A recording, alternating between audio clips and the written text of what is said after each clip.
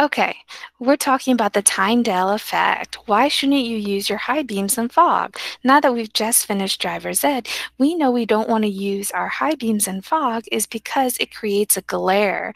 So fog is actually a colloid or colloidal mixture. And what that means is that those medium particles are suspended in the air. And when you do your high beams, it's going to hit those particles of water that are suspended and it's going to scatter it back at you. That's why if you have fog lights, they're considered low beams and they hit lower from it, and you can see that you have a clearer picture compared to our high beams on the top part. So what the Tyndall effect is that it's a scattering of the light particles from that colloid, or they can even say a suspension forward if the particles were suspended, which causes the beam of light to be visible.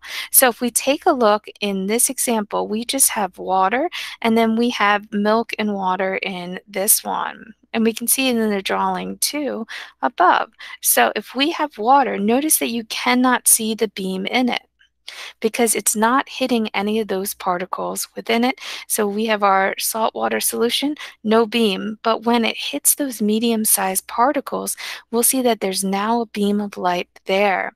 And it's scattering throughout, and we can see that it illuminates the rest of the solution. The same idea with fog and using your high beams versus using a low beam forward. So that's the Tyndall effect. Thanks for watching.